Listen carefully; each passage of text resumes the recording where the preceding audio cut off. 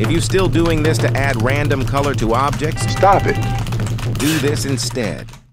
Start by selecting all the objects in the outliner. Once highlighted, hit Ctrl and J to join. Then, Next, create a new material for the joined object, then head over to the shading workspace. Now hit Shift-A and search for Color Ramp. Then Shift+A and search Object Info node.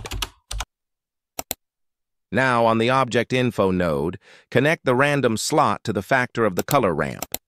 Then, connect the color slot of the color ramp to the base color of the principled BSDF. Once done, head back to the color ramp and click the plus icon to add more color sliders.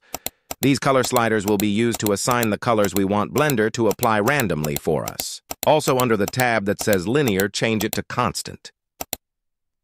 Lastly, hit Shift+A and add a hue saturation node to make the colors less vibrant and more realistic.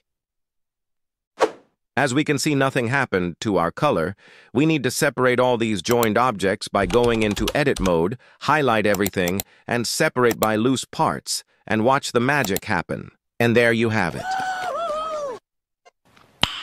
Nice.